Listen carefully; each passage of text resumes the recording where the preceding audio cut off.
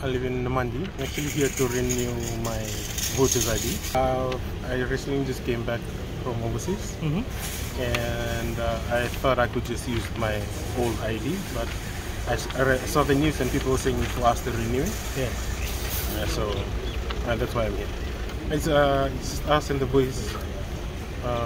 The rest of the people in my house are already done. No, I have no idea.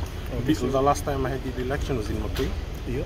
So for now, I'll check if they have a new polling mechanism. Register, because if you want to have a say in the new government, it's better you vote, make sure your vote counts, and can't be complaining after the election. So make your vote count right now.